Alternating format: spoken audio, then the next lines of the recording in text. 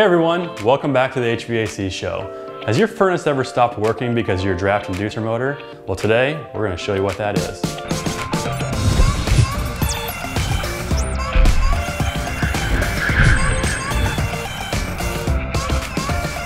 Alright guys, the draft inducer motor is located in the top portion of your furnace box.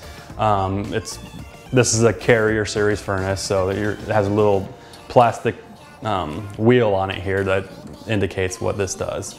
If it ever does break down, be careful not to touch this because sometimes it can get quite hot. We're going to go ahead and I'm going to show you an illustration of what this does and why you need it in order for your furnace to work. So this is where your inducer motor is located at. What it does is it sucks air through your heat exchanger. So you'll see two PVC vents outside your house. These are your two PVC vents. One is intake, one is exhaust. So when that inducer motor turns on, it'll start sucking air through the PVC into the furnace and then through your heat exchanger.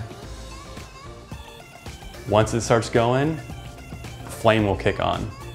You'll see your flame sucking in.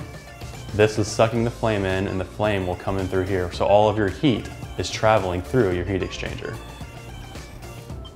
Once the heat gets warm enough, your fan blower will turn on and blow air across the heat exchanger where your heat transfer takes place, and the warm air will go up into your house. So this is an inducer motor and housing taken out of a furnace. What you got is your hole here. This is what's sucking the air from the heat exchanger, and then this is exhausting outside the PVC to outside your house. So this is what an inducer motor is and its functions. If you like this video, go ahead and subscribe, and thanks for joining us on the HVAC show.